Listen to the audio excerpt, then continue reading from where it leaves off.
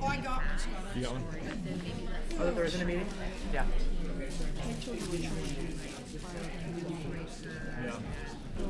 Oh, to add it to the, yeah.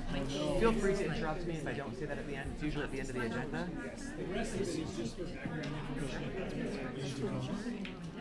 Thank you for sending that too. I was just sharing with Tanya that I can't believe it's almost June, and I can't believe that we're already up on that. Yeah. She told me that she had the meeting and she... That's ridiculous.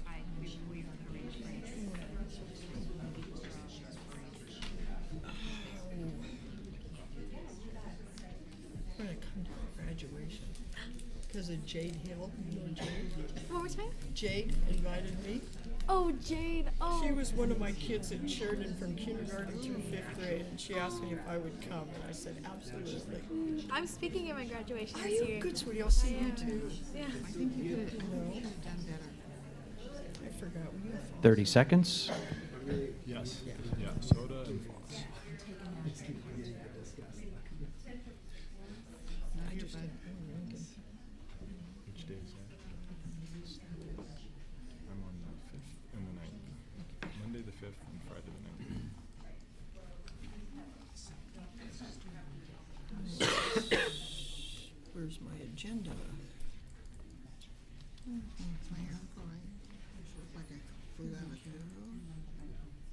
Good evening. I'd like to call the May 11th Tacoma School Board meeting to order. And let's please begin with a flag salute.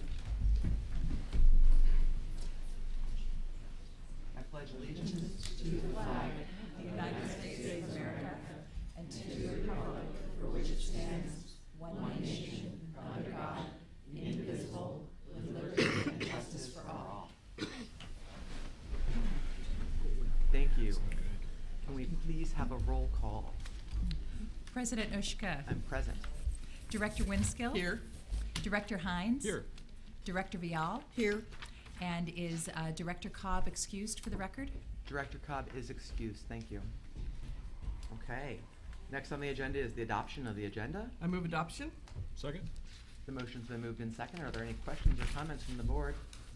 Seeing none, all those in favor indicate by saying aye. Aye. All those opposed, motion passes 4-0. This brings us to item number 5, which is recognition of staff, students, and community. 5.1 is recognition of Wilson High School senior Bryce Asperg as a 2017 National Merit Scholar. Thank you, President Ushka and members of the board. I'm sure most of the folks in this room and a lot of the folks watching at home have heard of the National Merit Scholar Award.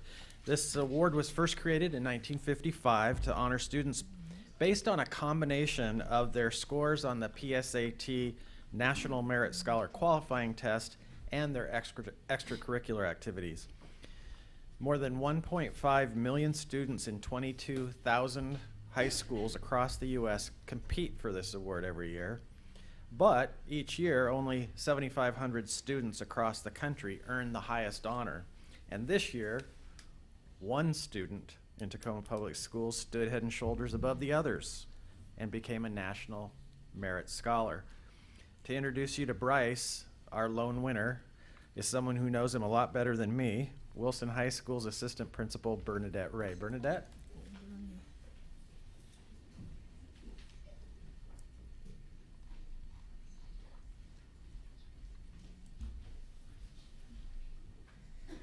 Good evening, President Ushka,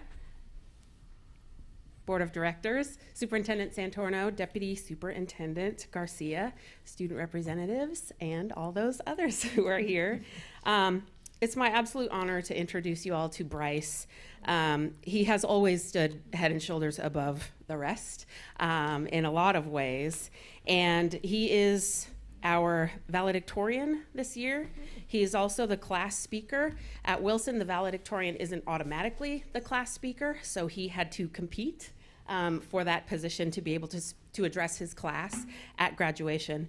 He's also the founder and president of the Wilson Students for Life Club, and he is a leader in this charge of students because we actually have 3 juniors who are qualified to be National Merit Scholars for next year. So we thank Bryce for leading the way and directing others to greatness. So it's my pleasure to introduce you to Bryce Asberg.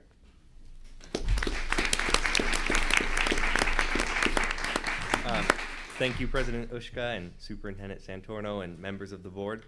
I'm thankful to be here, and I'll do the Wheel of Fortune thing. I'm here with my lovely mother and father. Would you please wave? Thank you. And then just some people I wanted to thank.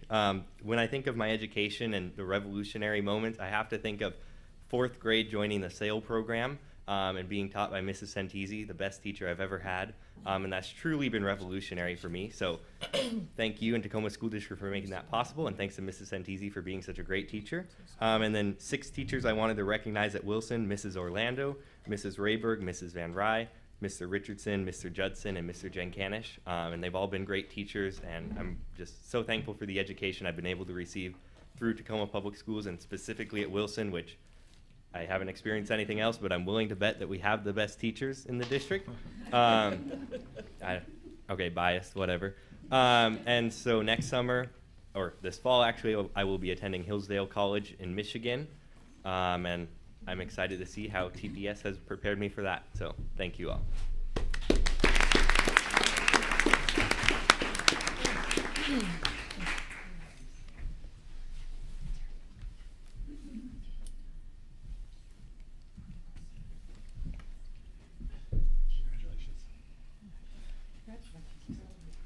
Well done. Congratulations.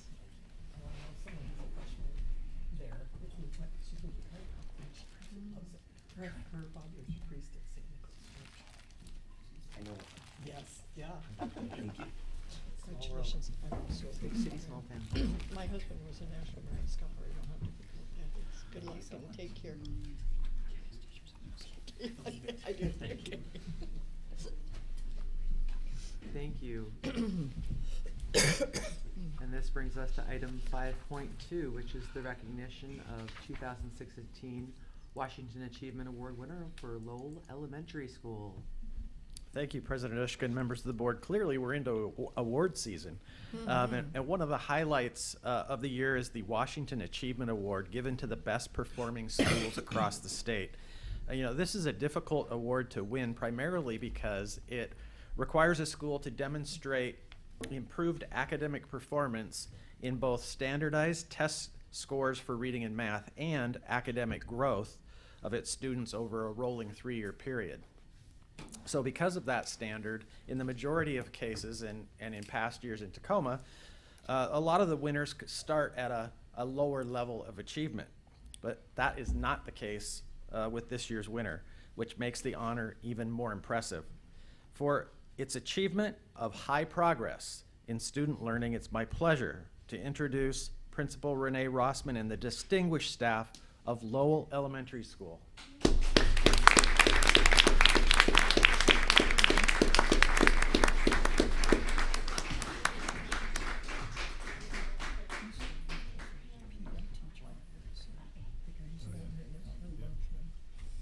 Thank you, everybody. Can you hear me okay? We can. Okay. Thank you to the school board. Thank you to Superintendent Santorno, Assistant Superintendent, all of the guests that are here in the room, teachers, everybody that is here, and the staff at Lowell that's behind me, but yet surrounds me every day with wonderful instruction. What a wonderful opportunity to go to the ceremony last week. I also want to say thank you to Rita Chandri, my director. She's here in attendance, along with her family. I couldn't do it without Rita's support. This means the world to me, and I'm going to try to just be as strong as I can because it's very emotional. It's emotional because the bar is already set really high at Lowell, and as you know, coming into Lowell it's just an amazing gift. I'm taking over the legacy and footsteps of John Armour and Bob Dahl, who preceded me for many, many years, and so the opportunity to be a leader as a principal there in the community and to lead Lowell to this magnitude of an award is just something that I treasure. But the team behind me are the ones that are in the trenches doing the work. So how do we get to this point of having high achievement at a school that's already having a really high bar and has real high test scores in the community? I always think of great coaches, and I think of a Duke basketball team. To get to the Final Four every year takes recruitment, coaching, strategy, a belief system, a mission statement, and everybody buying in. And I say that to the teachers all the time, is we have to believe that we can't be complacent. We can't be happy with having scores in the 80s. We have to continue to work as hard as we can to raise the bar every single year. So I think I'm an ESPN lover at heart. I believe in good coaching, and I feel that as an instructional leader at my school, that helping teachers to get the best teachers in every classroom is my main goal. Our growth mindset is also valuable, so we believe in Carol Dweck's book, Growth Mindset. When I first got to Lowell, we talked about what it's like to have a growth mindset versus a fixed mindset, but that's also for our students. That's also for staff, and it's also for parents. It helps us to know that we can never, ever be afraid to fail. We can't be happy, and we also don't want to have a smart label around students. We want to have grit and hard work. So our Lowell pod not only is safe and kind and responsible and respectful, but the middle of our paw is grit, because our students have to work as hard as they possibly can to continue setting the bar even higher. I also believe that staffing requires change. And change can be a scary thing when I've been at the same school teaching the same grade level for many, many years. So it's stepping into new areas of disequilibrium and uncertainty. It's changing grade levels and starting something new. It's planning together in a grade level team where I've maybe done the same thing for many, many years, but now I'm trying some new strategies. It's also looking for teacher leaders and empowering those teacher leaders to do the work in the trenches. And it's also looking for the best skills and talents in the district to recruit the very, very best for every single classroom at Lowell. It's rotations. In 4th and 5th grade, where our teachers select their curriculum that they're passionate about. They teach that 3 times a day to dive as deeply as they can into the curriculum. And they know every single student in that grade level. Plus, they conference with every single parent at that grade level. We also are a school-wide gate school going into 17 and 18. What that allows us to do is our staff voted to every single student at Lowell deserves to have the highest level of instructional rigor. Not having a self-contained classroom where 30 students or 35 students have the access to highly capable and project-based learning, but every single teacher at Lowell Elementary is being trained in highly capable strategies, and we're doing that school-wide. So we're taking that model into our 17-18 school year, all the way from K to 5th grade. Coaching. Our JAWS teacher is our coach, and so she brings to every single classroom the knowledge of enrichment and project-based learning. She's team teaching shoulder to shoulder to every single teacher K to 5 so that we can provide enrichment for not just highly capable students, but to every student, because every student is a highly capable student. We don't want to have that label to limit students' capability. We have a studio learning lab at Lowell. We've been a math studio school for 3 years, and we continue that work even without the grant. Our teachers watch each other teach, and we bring best practices to our classrooms in math and literacy every day. Data. Data doesn't lie. We can say we're the best school in Tacoma, but now we can actually mean it. By what we're doing, what the teachers are doing to collaborate and work as hard as they can, but also to talk with other schools that have similar demographics to Lowell, so we can partner with Washington, Browns Point, Crescent Heights, to not reinvent the wheel, but to continue our work. And then parent involvement. We are blessed with one of the largest PTAs in the district. We have a parent involvement that is the best in the city. They're there to volunteer. They're there to provide activities. They're 200 members strong. They provide curriculum, materials, and field trips, but they're also certificated substitutes in the Tacoma School District. And they are there each and every day when there may be shortage of substitutes in other schools. We don't have that at Lowell. We have the gift of having parents that roll up their sleeves and they help us do the work. So I'm going to move away from the mic because behind me is the team of people that have hit the home run for you. They are amazing, so I just want to turn the microphone over to this amazing group of teachers. Thank you.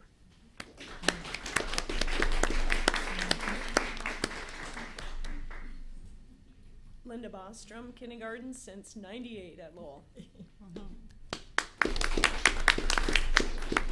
Jolene Marginelli, kindergarten, my second year at Lowell. Pat Furch, teach first grade at Lowell, and I think it's like 27 years at Lowell. I remember I was pregnant with my son when I first started at Lowell, and I took 1 year off and taught in Great Britain and did a Fulbright teacher exchange. Thanks to all of you to allow me to do that, and that was a really growing year for me. I think that was really special, and I would like you to do that for other teachers sometime too. The gal that came from Great Britain was accepted by Lowell School and now teaches in international schools, and so continued, doing it in other schools as well. And she really enjoyed her time when she was at Lowell too. Steve Johnson, I'm the PE teacher. I also work with the struggling 4th and 5th grade students in math and give some challenging math to the 5th grade students.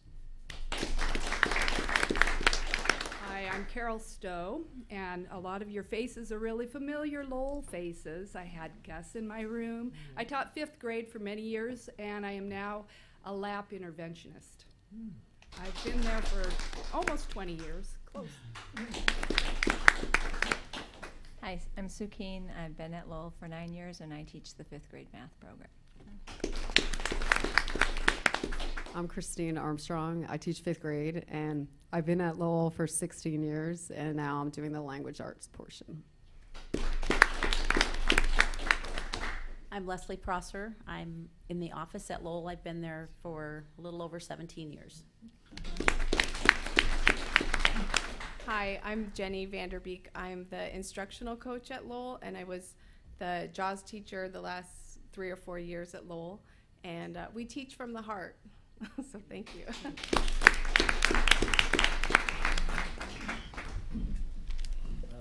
When we're done, we'd love to get a picture with the board members and all the staff right here in the center.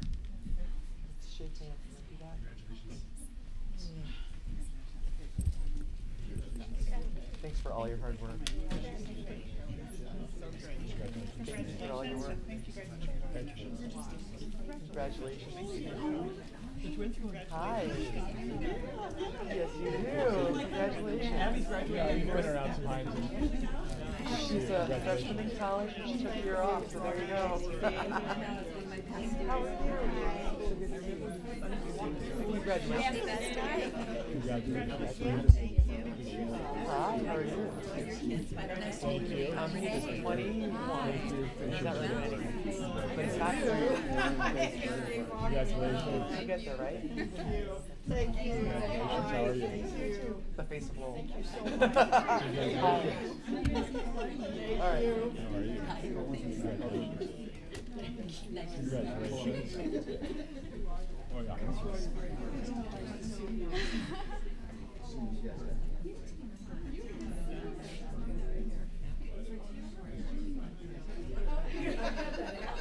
Doesn't that call it? Remind you how tall you are, right?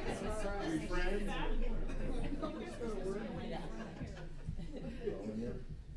Dan, get us all here. Yep, I can get you all in there. Is that chair OSHA certified? Anyone who has or had kids at Lowell also needs to smile really big. Got it. Thank you. Thank you. Just kidding about the OSHA statement. Sure. Yeah.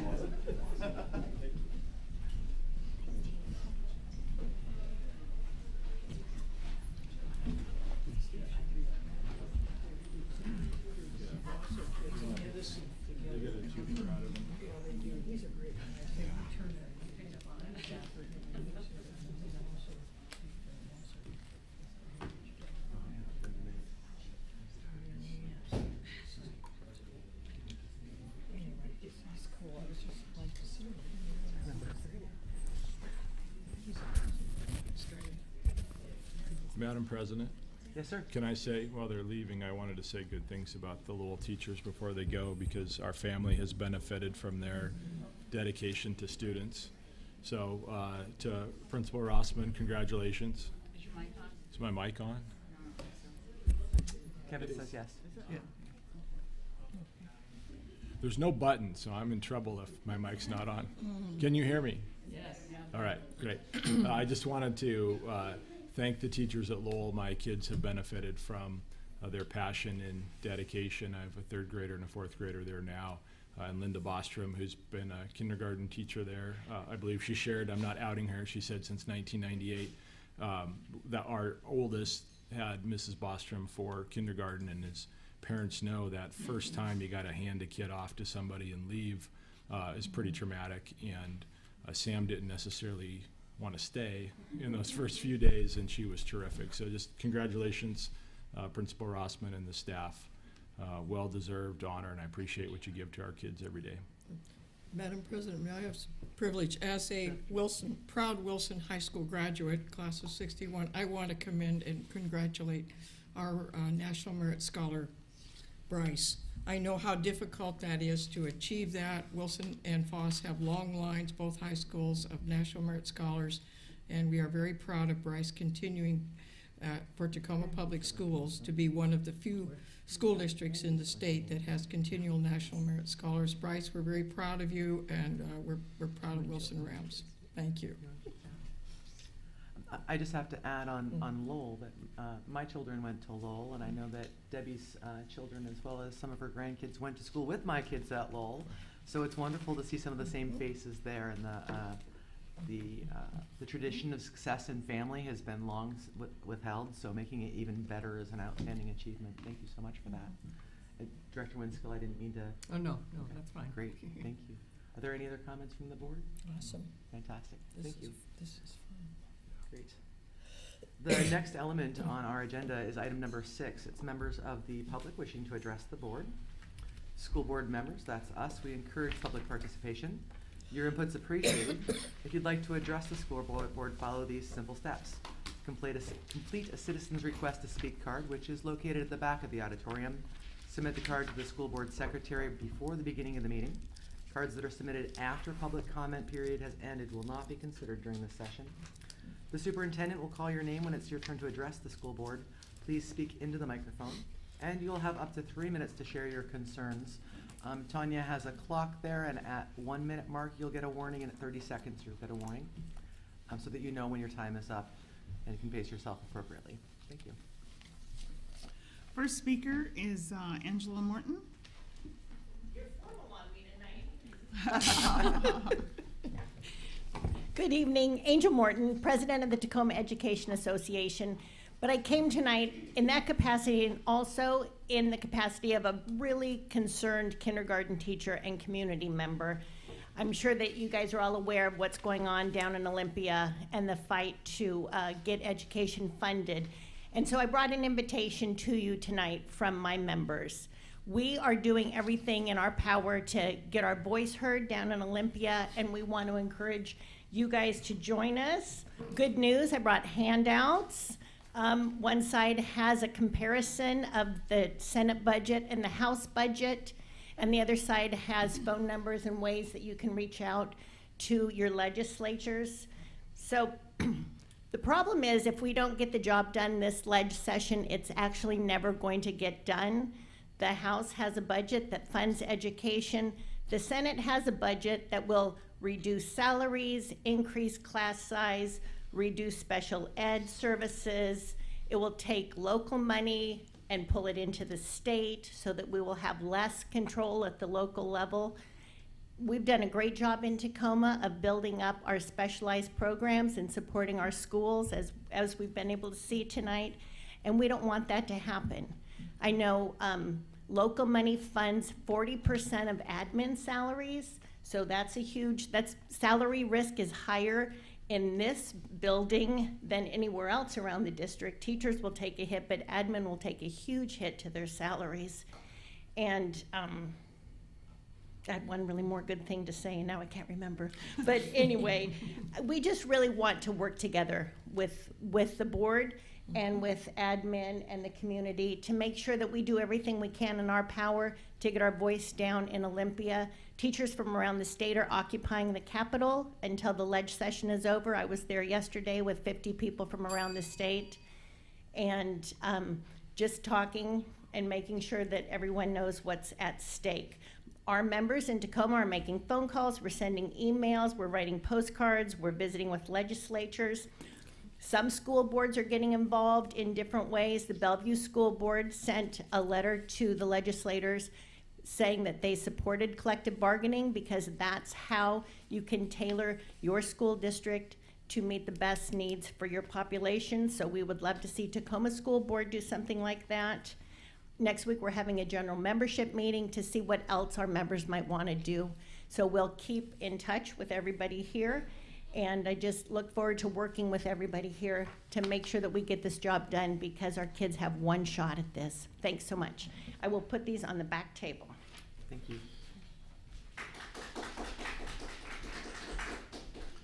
We have several speakers tonight speaking regarding the ELL policy revision. So I ask that you don't duplicate because there's so many, so that if you hear the person before you just said the same thing, then just add those things that you think are, that are pertinent that were not already said. I'm going to call the first speaker and then say who's on bat. Okay, no, it's not on bat. On base? On deck. On deck. Okay, I knew it was a baseball term. I just can't remember what it was. Okay, I'll call the first person and then the other one will be on deck. Alicia Lemus, and after Alicia will be Laura Rodriguez.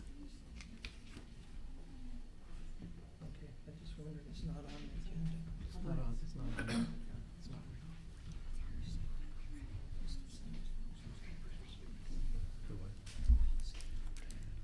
Buenas noches a todos.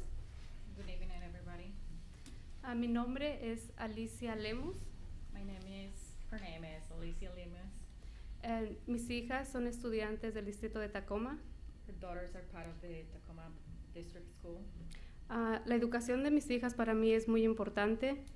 Her daughter's education is very important for her. Es por ello que estoy muy contenta de que se estén haciendo revisiones de las pólizas de inglés como segunda lengua. And she's glad that they are doing like a revision of policies that involve in like the English as and Spanish as a second language to communicate with parents. Y me parece justo que podamos recibir información de parte del distrito en nuestra lengua primaria. And she thinks it's fair that the parents get information from their school in their primary language. En mi experiencia con la educación de mis hijas, in her experience with her daughter's education, puedo decir que mis hijas han perdido de participar en ciertos programas por la escasa información que el distrito nos brinda. In her experience, her daughters have lost a lot of opportunities to get access to different activities because of the lack of language and communication between the school and her primary language, which is Spanish. Y creo importante que el distrito debería de acatar las reglas que el Departamento de Justicia y el Departamento de Educación de los Estados Unidos plasman. So, and she thinks that it should be fair that the district and by law, they should have access to these things. Y me parece como muy importante es el siguiente punto. And she has an important point.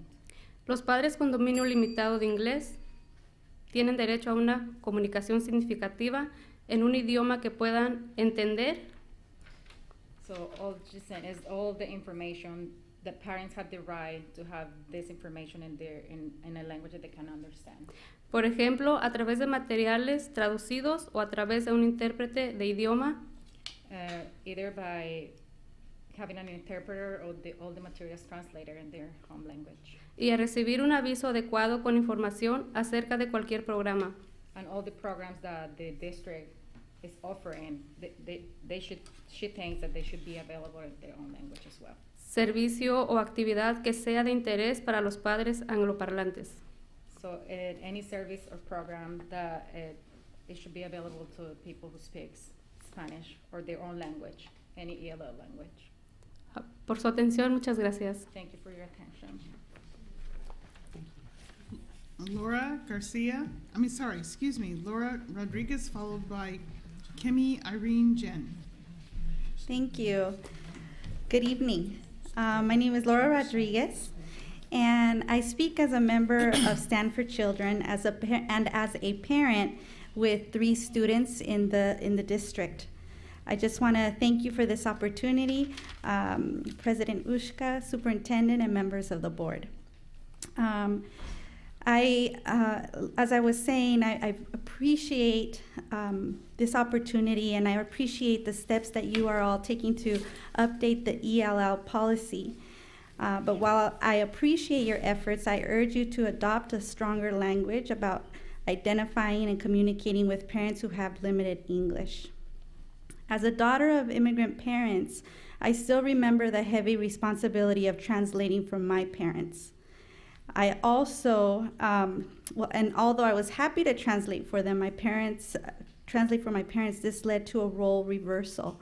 And working in this city for a little over 15 years with Latino families, I have been able to witness a lot of struggles within that, not just role reversal, but just lack of communication. And just when that happens, parents are not able to help their students excel. And so I find that the proposed policy is troubling in the way that the school board says they will communicate whenever feasible with parents in a language that they can understand.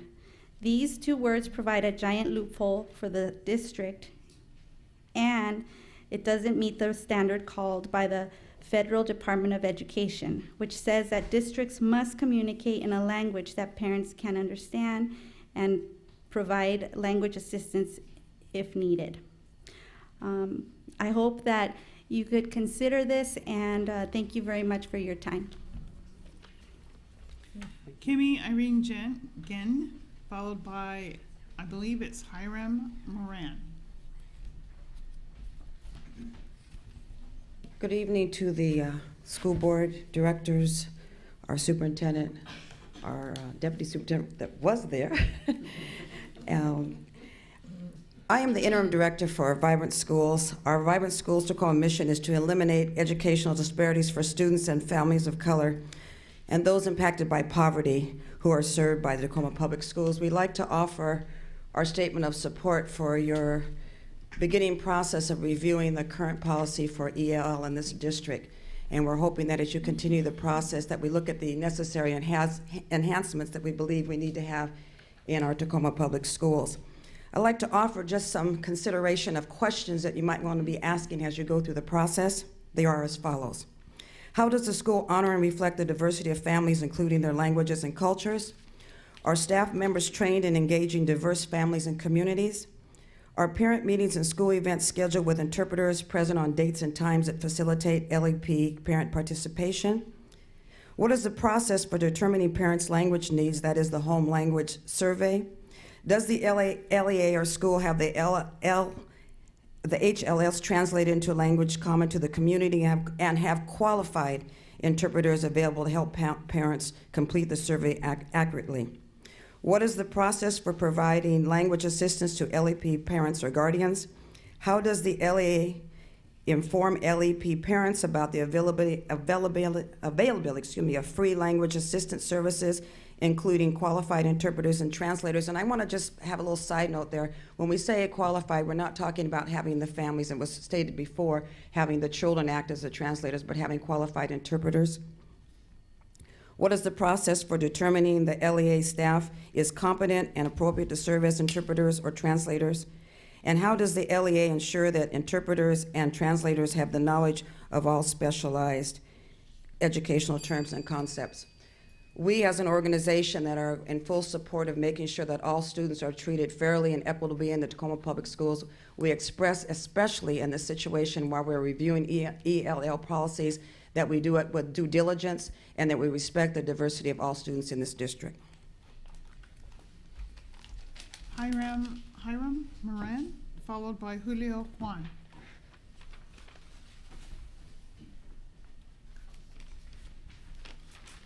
Hi, my name is Hiram Moran, and thank you for allowing me the opportunity to speak with you and give you my point of view about ELL policy and my desire as an educator and as a product of the education in Tacoma, for allowing me to give my point of view about that. I have here a document from the U.S. Department of Justice that outlines the need for clear and concise, providing clear and concise language for translations and interpretation services.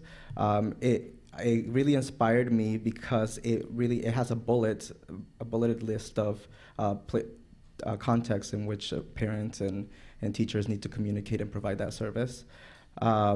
And as an educator here in Tacoma, I also see the sporadic amount of need for interpretation, whether it's report cards or tiny small text from teachers to parents.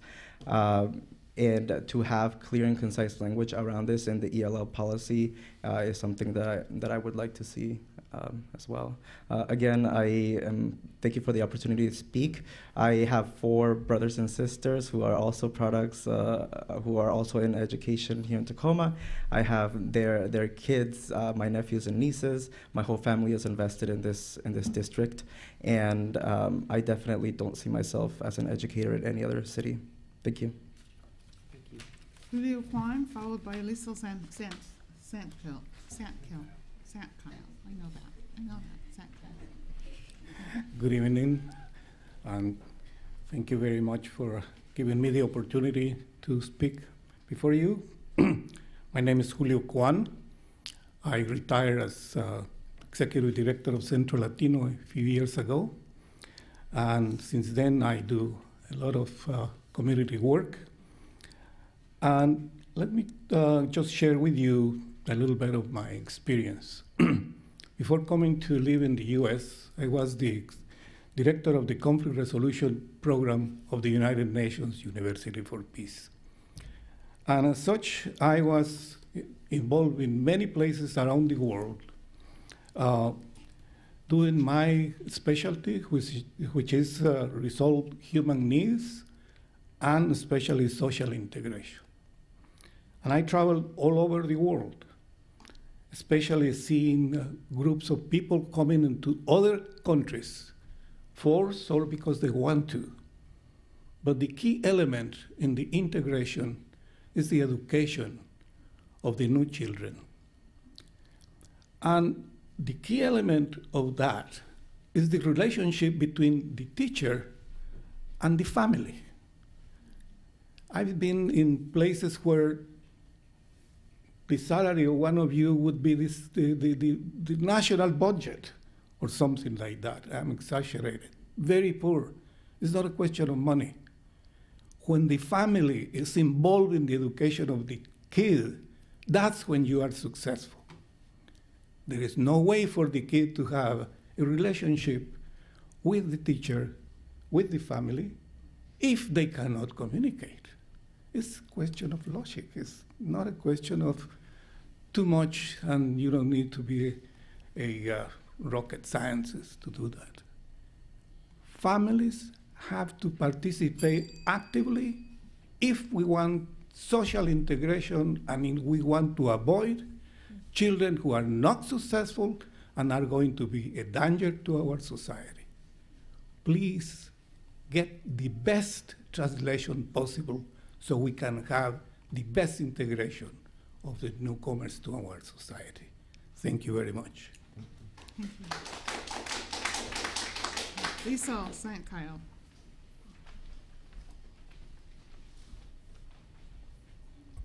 You'll get that last name. My name is Liesl Santkill. I speak as a member of Vibrant Schools, as a parent with students in the district schools, as a Latina, and as an immigrant who is proficient in 2 languages. Thank you for giving me the opportunity to speak, members of the board, superintendent, deputy superintendent, President Ushka, and student representative.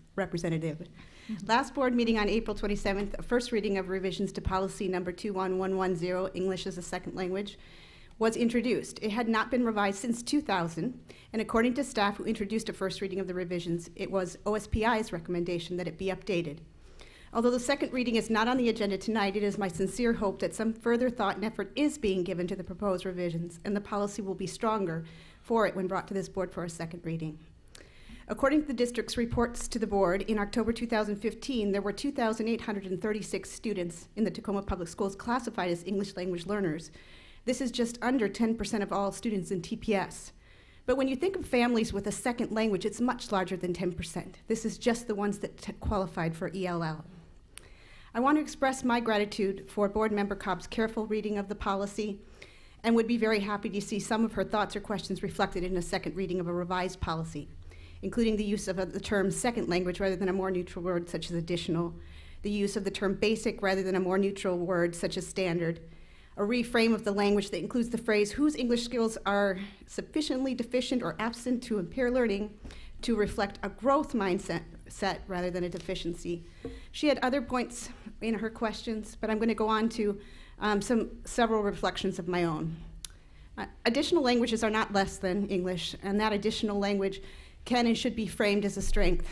The state is doing important policy work that reflects this thinking, and the workforce is demanding more students proficient in multiple languages. I know firsthand the power and the utility of multilingualism.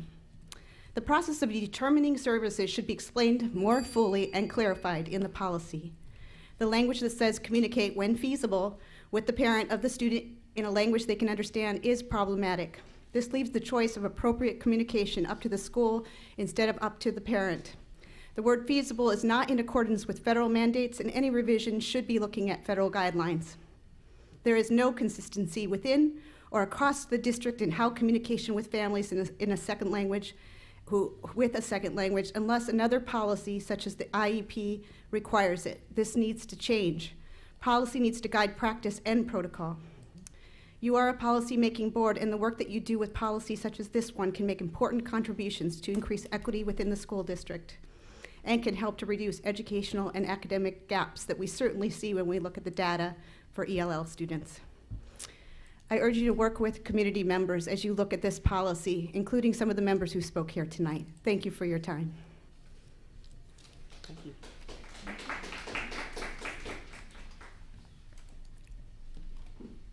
That's all the speakers. Wonderful. Thank you, everybody, for sharing your comments tonight. We very much appreciate it and value your thoughts. We're moving on to item number 7, which is our superintendent's report. Superintendent Santoro. I have a brief superintendent's report, but I have some really good, I have some good news and I have some bad news. So I'm going to start with the good news. The good news is I went to Lincoln High School. Last meeting I talked about the performance of Hairspray at Stadium. Mm-hmm. And then this week I went to the performance of Stadium at Lincoln. And, you know, great players, great drama, great music at both. Lincoln had a much smaller cast because they just don't have the number of students that tried out. I learned later that a lot of the music teachers worked together. But it was the most amazing thing. Lincoln's auditorium is not as, what do you call it, when acoustically. It's not as acoustically correct. So it was really hard sometimes to hear what the students were saying. And while I was there, you know, I'd seen the Stadium production, so it was real easy for me to know what was going on, you know, and you could laugh and whatever. But there was a group of half the audience that was just, you know, making sure that they cheered on the kids at Lincoln and made sure that they were getting support. And I just thought it was so great that we had so many young people coming. And then a teacher that was sitting next to me said, "Do you know those are the Stadium kids?" And so a lot of the Stadium kids that were in the production and not came to support the Lincoln kids. And I think you should see this tape of the end. We're not allowed to take tape of the you know, of the actual performance, but this was at the end, so I think it's forgivable. So there's all the Stadium kids coming up.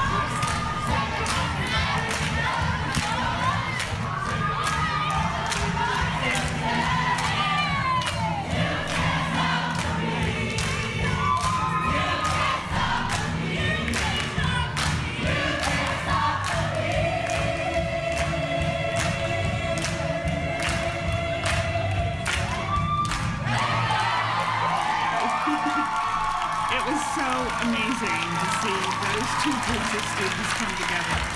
and support each other. Oops. And so I just want to say thank you to the stadium students, and then also just tell the Lincoln students that they were amazing, they were mighty, and they were hearty. And, you know, people are always saying that our kids, you know, have problems and that they're not good enough. Baloney. You know, our kids are incredible and great. So it was such a good example. So thank you. And thank you to our student representative. It's amazing what the arts are doing, you know, for the morale and the education of our students. So the second news I have is not so good, and it's about Debbie Cavazos. Some of you don't know. I'm sorry, Debbie. I have to do it. Tonight marks the end of an era. I believe it's important for all of us to know and acknowledge. This is the final school board meeting to be covered by the longtime education reporter for the News Tribune, Debbie Cavazos. For those that, as a reporter. Okay. Still a voter. Okay, for those of you who've not heard, Debbie will be leaving the News Tribune at the end of next week. Most of us in this room went into public service on particularly public education because we have a passion for making a better life for students. And we know two things, that the majority of the time we are making a powerful, positive difference, but despite our best efforts, sometimes things do go wrong. And we know that in public service, the media, particularly our local newspaper, will hold us accountable. And I've been around long enough and served in enough school districts that sometimes that media scrutiny does not seem fair, and you can spend a lot of time worried about it. Over my 8 years here in Tacoma Public Schools, I can say without a doubt that the Debbie's coverage of our work has been fair, balanced, and accurate. She has thankfully told the stories of our successes, because that doesn't happen in every city where you get the successes in the paper. And then she's held us accountable when it's been warranted. And Debbie, I can clearly tell you that I've had lots of reporters in my life over the years, and yours is the only one that comes up on my phone that I still answer it. My favorite piece that you ever wrote, I have to tell you, had nothing to do with education. It was the Beatles quiz. Okay.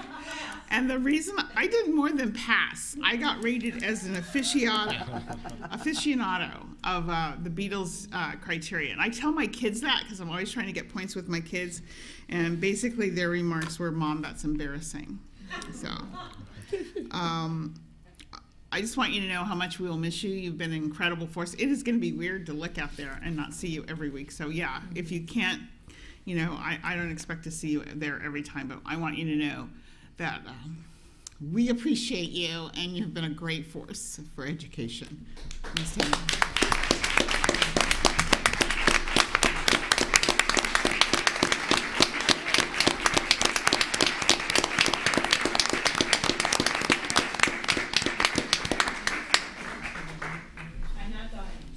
Okay, that's good. We're glad to hear it. Okay, that's good. Thank you very much.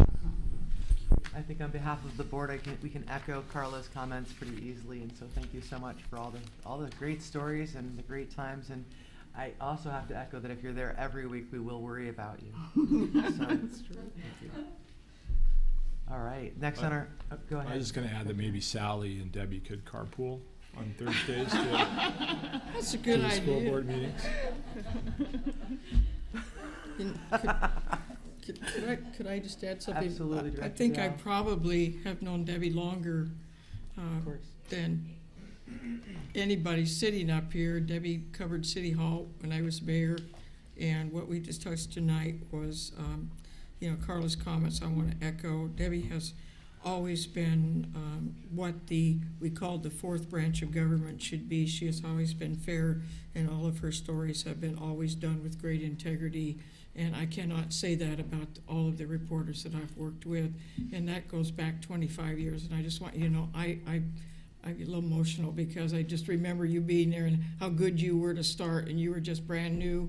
So we're going to miss you, but fight the good fight, because we need the press to keep us honest, and it's the underpinning of our democracy. So thank you, Debbie.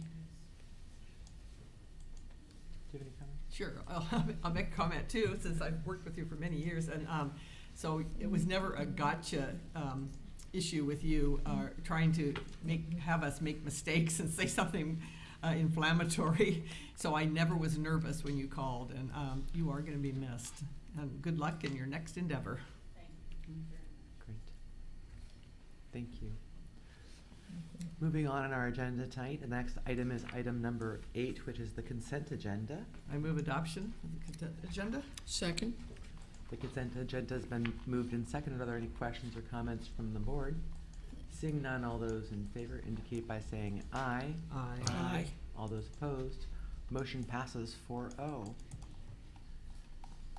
As I scroll down, for the sake of our public, the consent agenda does contain a lot of material, but the board has received it in advance. We've had an opportunity to do our homework and ask questions. So it looks like one simple pass, but we've done our work on the front end of that one. And then I forgot what number it was. 9. 9. Moving on to number 9, which in Plato's terms was the perfect number in the universe because it was 3 of 3s. I was a philosophy major, so you can put that in your fortune cookie. Number 9 is policy matters, and tonight there are none, so we'll move on to number 10, which is the quarterly financial update. There's also none. Next, number 11, which is curriculum instruction, also none. Item number 12 is business matters, which brings us to item 12.1, which is the approval of funding for up to $2 million for school-based technology updates. The Chief Financial Officer, on behalf of the Executive Director of Technology Services, recommends that the Board of Directors approve the use of up to $2 million of funding for technology services to continue technology investments for both students and staff. I move approval. Second. The motion's been moved and seconded. Are there any discussions or comments from the board? Director Winslow. Yeah, I just have a comment because we have a tech levy, and then this is from the general fund. So how do we determine when we're going to use it for the general fund as opposed to money from the tech levy? Dave, you want to come up? Yeah, I'm not sure Dave can answer the general fund versus the capital fund. So each year we talk to, Sean and I sit down and work through, Sean Taylor and I sit down and work through where we're going to charge different components of the technology expenditures, and we do have our technology levy. We've put in a few things into the capital levy that weren't necessarily planned for, and so like the My Time project or Lawson project upgrade, that we had to have a conversation around which parts are going to go into which fund. So it's not unusual for us to have this level of expenditure in our technology in the general fund, but we're just trying to do everything in one lump sum to get everything settled and ready to go so that we don't have to come to you multiple times over the next several months. And knowing that we have technology purchases that need to happen over the summer to get them into the schools, we're not sure how we're going to be able to get that done at summertime board meetings. Okay. Any other questions or comments from the board? Fantastic. Well then, seeing none, all those in favor indicate by saying aye. Aye. Aye. All those opposed, motion passes 4-0.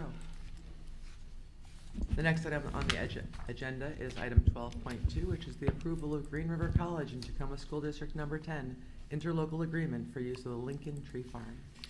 The Assistant Superintendent for K-12 Support, on behalf of the Director of Career and Technical Education, recommends that the Board of Directors approve the interlocal agreement between Green River College and the Tacoma School District Number 10 for use of the tree farm. I'll move approval. Second. The item's been moved and seconded. Are there any questions or comments from the board? Seeing none, all those in favor indicate by saying aye. Aye. Aye. All those opposed, motion passes 4-0. Item number 13 is other business, of which there is none. Item number 14 is the report to the board, of which there is none. And item number 15 brings us to board comments and reports. And this evening, let's begin our comments with Director Vial, please. Oh, thank you. The board had the opportunity, and Director Rusk, you can talk a little more about this, to meet with Congressman Kilmer over at Stewart on Friday, and it was a good conversation. I guess if you can call Washington, D.C. conversations good in these days, but about what might happen and what might not happen vis-a-vis our funding for many of our federal programs. So we're all going to sit there and keep our fingers crossed and, you know, and talk to a higher power if we do so. So anyway, but the one thing I did want to report on is I went over to Blix Elementary on Friday for Teacher Appreciation Week, and they were having breakfast, and I wanted to, Principal Cooper said, can you come over and give our staff some real kudos because they have moved way up the ladder in their achievement report card this year. And I said, yeah, I can, and I did. And they've been working very hard at Blix. But the one thing that I found very interesting was one of the teachers said that I've known for years, do you want to come and see the new LLI, if I get it right now, Literacy Learning Intervention Program with our kids, and particularly second language kids, kindergarten kids. I frankly was blown away by what I saw. There were 4 little kiddos there, and they were all English second language kindergartners.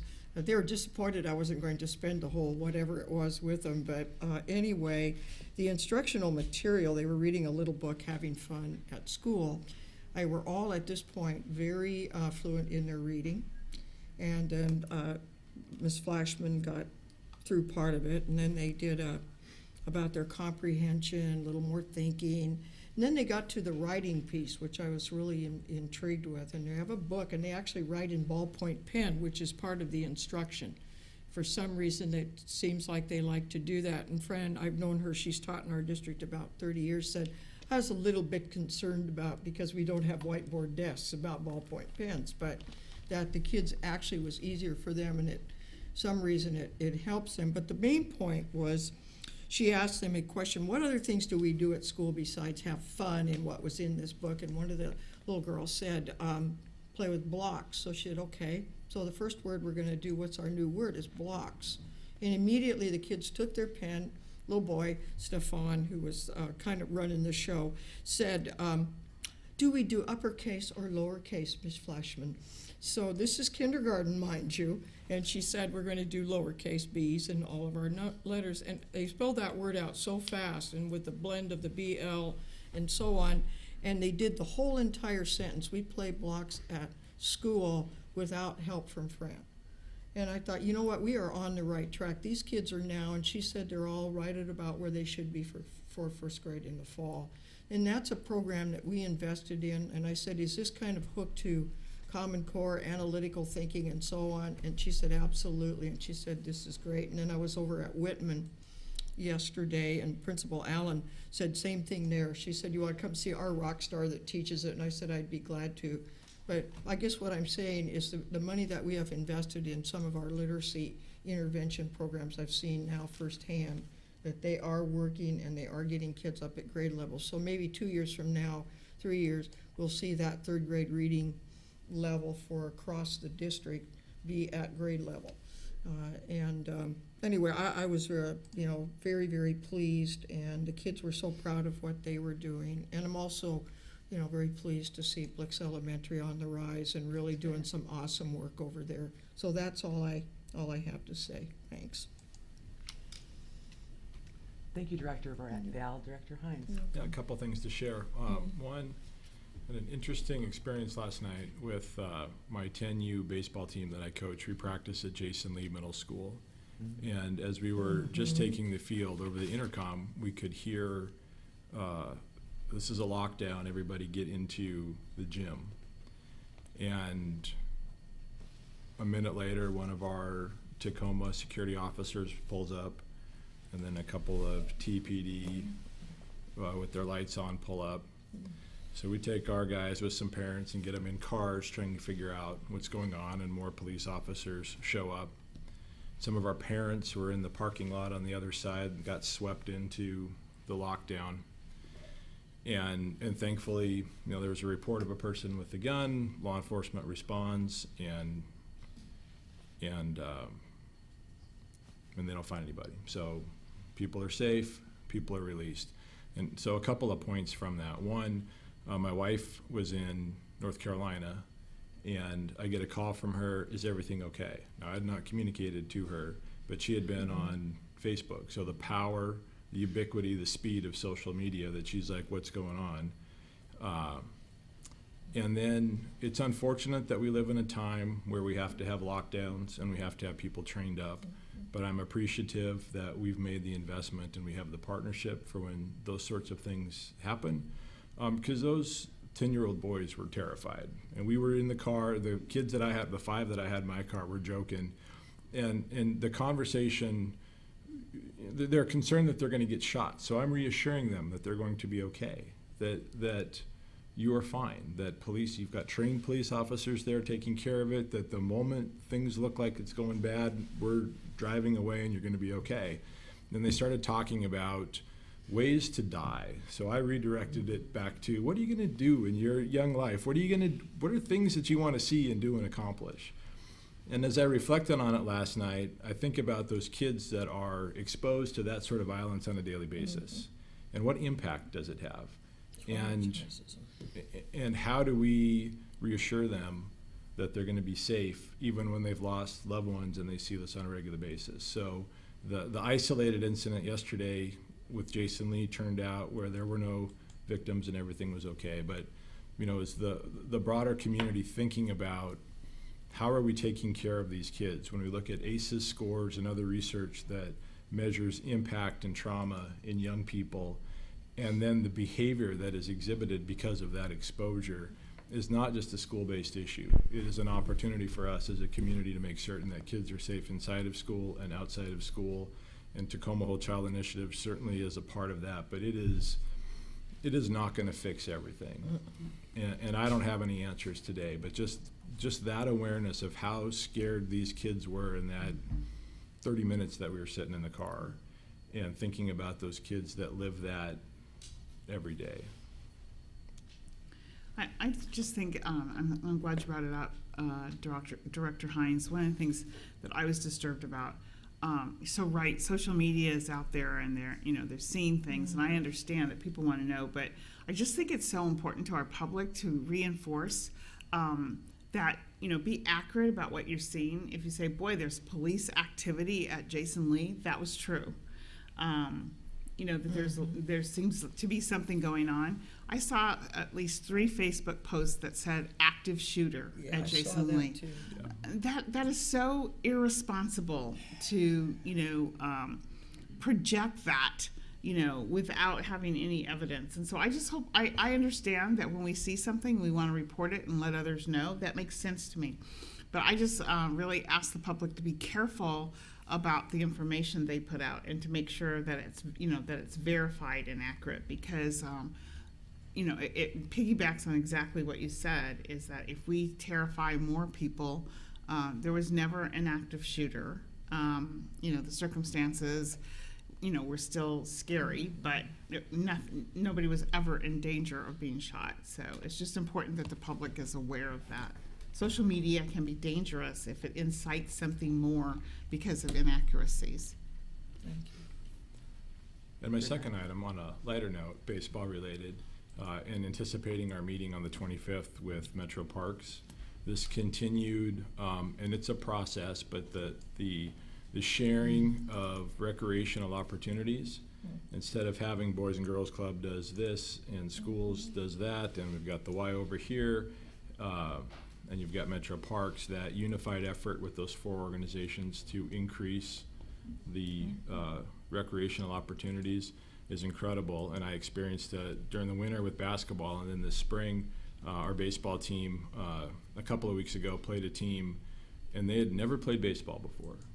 10-year-old boys, they were football kids. And I was, when I was coaching third base, I was visiting with their parents, and because of this opportunity, they decided, what the heck, and these kids, and they gave us, I've got a good team, and they gave us everything that we could handle, and they were competing and having fun and learning how to play the game. And we had to come back to win the game, and they actually had a chance to win it in the last inning, and our first baseman made a great play, caught it, and doubled the runner off of first to end the game. If he had not caught that and had gone down the right field line, that team would have beaten us. And we did our cheers and shook their hands, and afterwards their head coach and their 2 assistants came over, found our kid, the kid that just cost them the game, gave him a big hug and high fives and congratulated him. And that's what this is about. It's sportsmanship. They're 10-year-old kids. It's not a make or break game, and the fact that we're creating these opportunities, removing barriers, be it financial or geographic, and getting more kids to play and have fun is what it's all about. So I am excited to have this joint meeting on the 25th so we can just continue. We've got such a good relationship with Metro Parks. There's such good synergy for us to talk about what's working well and what are we going to do next. It's great. Great, thank you. Director Winslow. So I'll just briefly mention the film last week, 178 Days, that was done about Stewart Middle School and all the great work they've done to raise their scores and to where they're the third highest performing middle school in the district. And it was no easy feat, that task for the teachers and the staff. And I did go also to Derek Kilmer the other day, and it was yesterday actually, and they had a little panel of students who were talking to him, and they were so great. So one student had looked him up on the internet and knew all about him before he even got there. He knew where he'd gone to college and all this stuff. And then others had, many of them had gone to the youth and government, and they had to come up with bills. And one of them came up with a bill, college costs are way too high in the state, and they need to be curtailed. It was really, they had some really good legislation that they had proposed. So they have a wonderful teacher there, Michael Gilbert, who worked for the News Tribune, who does all this government things. And I was very impressed with those students there. They're very, very sharp, and they asked him, Derek Kilmer, really great questions, and he asked them lots of great questions, and I thought it made a big impact on them. So that's all I have to say. Great, thank you. I'm going to piggyback on the 178 days for a moment and kind of give a PSA. I had the opportunity to see it last night, and I found it to be a riveting and moving experience that left me speechless, which, if any of you know me, that's a heck of a lot to say. You know, when we talk about every student every day and the hard work and the continuous improvement and everything else, seeing it in action through faces that we know and love, and seeing the kind of work that and thought and emotion and intelligence that our teachers put into raising the bar for our students and helping them meet it means something. So if you haven't seen it yet, I highly encourage it. I think that you're going to regret not having taken the opportunity for a community conversation if you didn't, particularly if you're interested enough to be watching this meeting. It's going to be shown again next Wednesday, I believe, also at the Grand. I believe tickets are Monday, the 15th. Right? Is it going to be shown again on the 30th of May? Is that correct, Dan? So the 30th at Stewart Middle School, Monday, May 15th at the Grand Cinema. I believe if you go to the Tacoma Public Schools website, you can click a link to figure out tickets and reservations. So we don't know what's going to happen from there, but it is I also encourage the dialogue that might be inspired from this movie, which leads me to the other question. I was thinking as we're talking about some things during this meeting about what happened in the last meeting, and trying to think, why wasn't I at the meeting? And it's because I was in Texas. I had the honor of joining a TPS team at the COSBO conference, which is the Coalition of Schools Educating Boys of Color. And for all of us, when we go to these conferences, you know, we're leaning in to find out what we can learn, what gem can we bring back. And while there'll be a broader presentation from that group, a couple things, a couple reflections that I want to share. One is in a workshop that was all afternoon with mostly principals that I snuck myself into, as I told some of the stories of the things that we've done to change our common understanding of what our institution is and to change the path, people literally said to me, "You're wrong, it can't be done." And these were leaders in different states, and I was like, but we, you know, and it was lost because they couldn't hear it. So I say this particularly because as we're telling the story of 178 days, it kind of shows people that it can be done. And in lots of ways, I think that our nation, and particularly our educators, locally but also nationally, need to understand that hope for public education. Public schools can do it right. We're some of the hardest working people on the planet, from every building everywhere. So I want to say that. The other piece that I pulled away from it is, you know, we work a lot with the Whole Child Initiative and behavior intervention strategies about how do we build resilience, how do we build grit, how do we get people to go to the next level and raise that bar.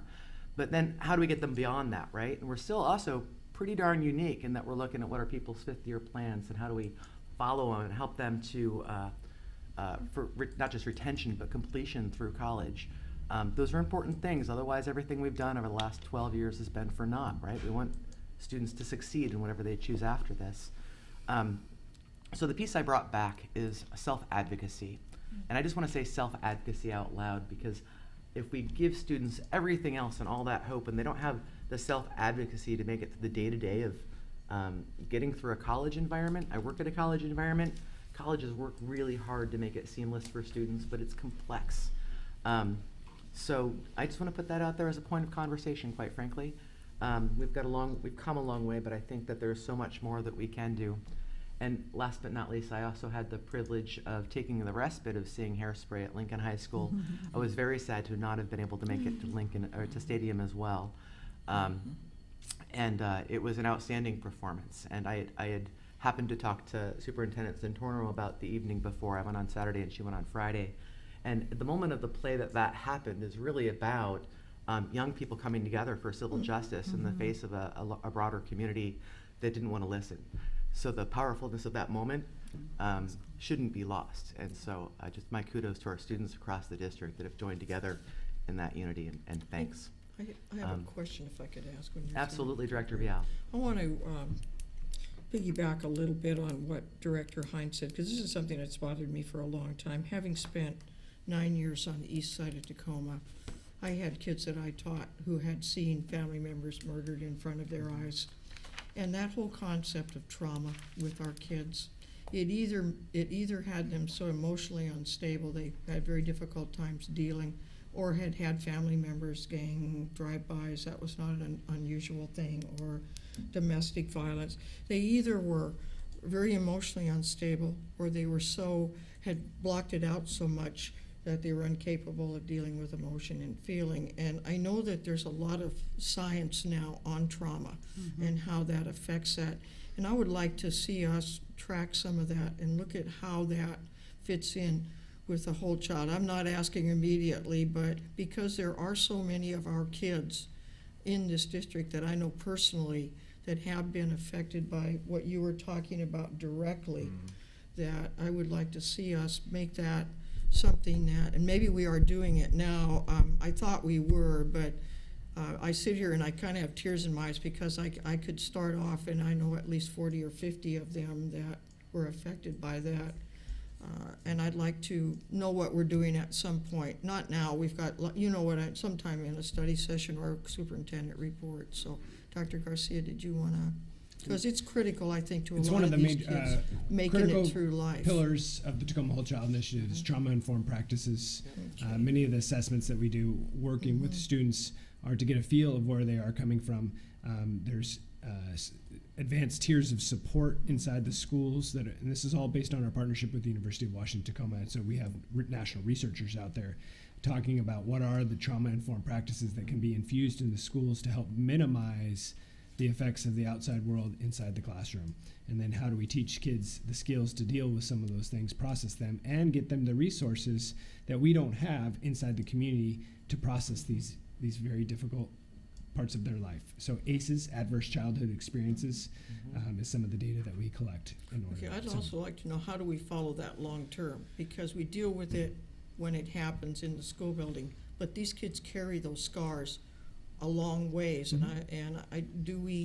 I guess I want to know if we are aware of that, and some of that I think has to do with some of the behaviors that I know have happened later in their lives. Yeah, so in 2012 you made a bold statement and said every elementary school should have a social emotional learning plan. That work was built in conjunction with these trauma-informed practices.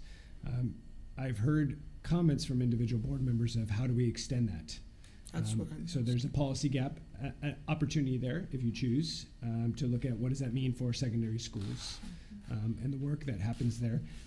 Once students leave us in June, July, August, October, November, December of their senior year with a diploma, it's more difficult to track, but our hypothesis is if we give the skills and teach them how to access the resources. I guess what I'm asking is that middle school, high school gap. I really do think that we need to look at that about with the whole child, extending that social and emotional learning, because those scars don't go away. I know that.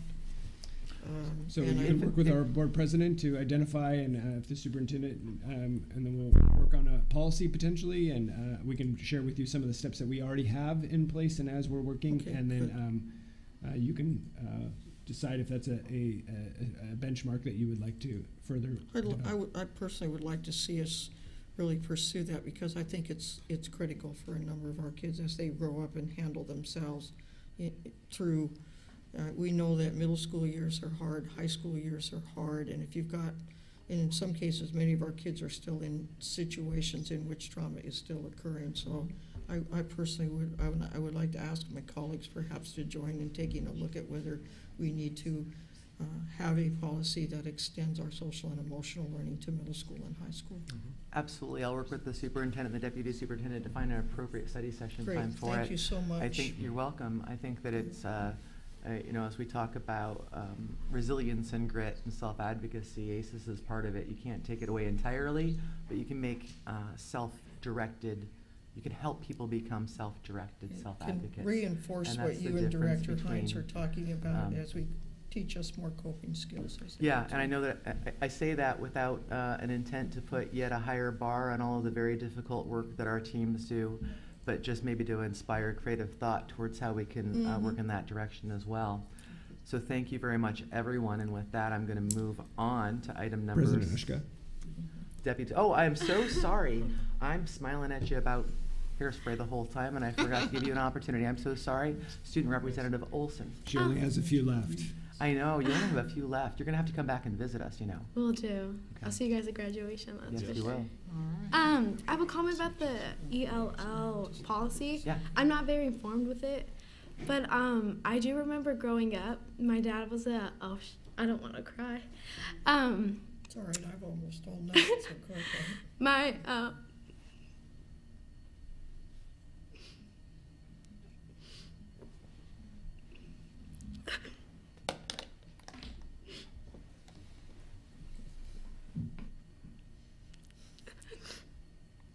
Try taking a deep breath. Coming from immigrant parents,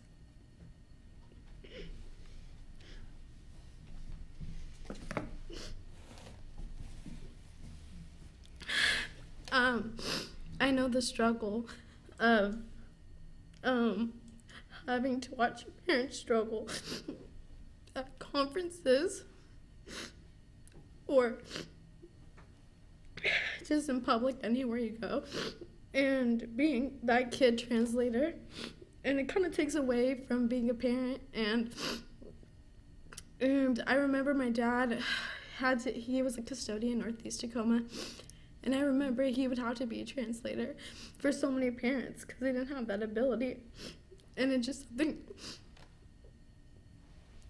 that hits home, and I'm so passionate about everybody having an equal opportunity, especially at school, and it's something that I hope this district pushes because it's something that so many kids struggle with.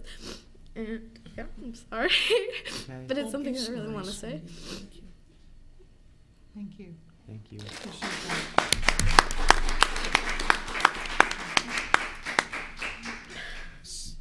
If I may, the mystery of why the ELL policy isn't back at you this meeting is because the staff heard your comments, have heard comments, and is doing more work on it. Good. And so that's, we have to re-clarify some things with OSPI. Our chief counsel has looked at different policies, reached back out, and so it's just an example. Folks that we're not dismissing it. We're doing more due diligence work on it to enhance it, to make it the best that we can. And so we're hearing the comments tonight, and so we're willing as a staff to push on the timelines in order to do better. No policy may be perfect ever, but we can do better, and then as we learn more, we'll do better again. So that's why it's not back at you tonight for a second reading. Thank you. And thank you, Student Representative Olson, for your thoughtfulness and your courage and your compassion. President Ushka. Director Hines. I will try to be brief. I appreciate that too. I can't guarantee it. But to Deputy Superintendent Garcia's point, when we think about policy making, And I expressed this when we had the study session on partnerships, and Amanda Scott Thomas told us about the Parents Advisory Committee that is reviewing policy.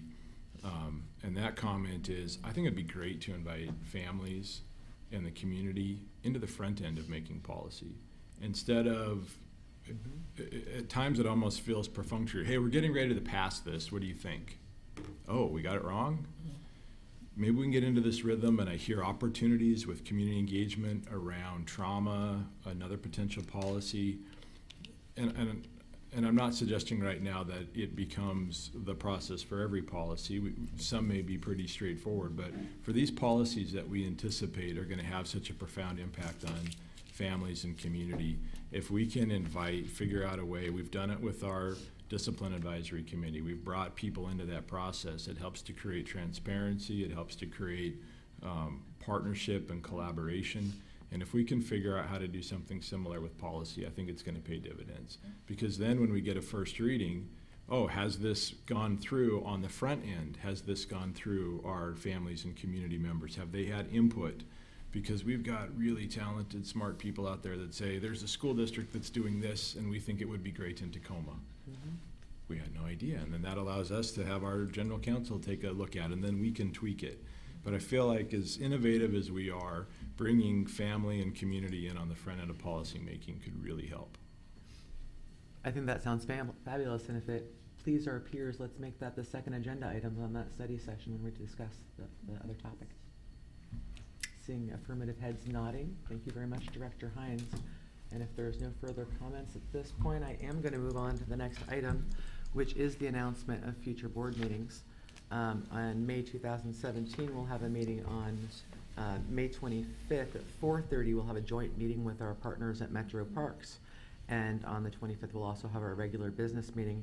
I do want to make note for those of you that plan ahead that we will not have a meeting on June 8th as previously or regularly scheduled, because there are graduations taking place, and they absolutely take precedence over this meeting. If there are no other comments. We might want to mention again that the 18th study session is canceled. The May 18th study canceled. I apologize. I'm receiving a message that also the May 18th study session has also been canceled. So there's no study session on the 18th of May, and there's no meeting on the 8th of June. I am absolutely certain that our district website is up to date with these dates. If you're uncertain, please check there. We refresh it as quickly as we have the ability and knowledge to do so. Moving on to item number 17, it's executive session. Do I have affirmation that there is no executive session? Wonderful. And then moving on to number 18, seeing that this is a regularly scheduled meeting, if there is no further business, and again, if there's no further business, and seeing no further business, I therefore declare this meeting adjourned.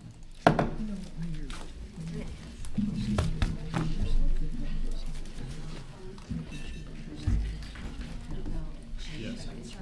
Yeah.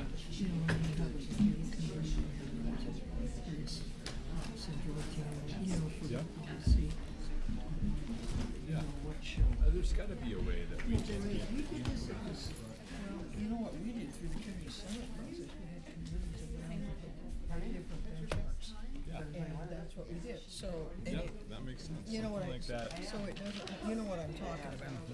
You know, I've got to give Tom to this, it's for. Yes, I think that we're in a John- regular meeting at John this Page. point.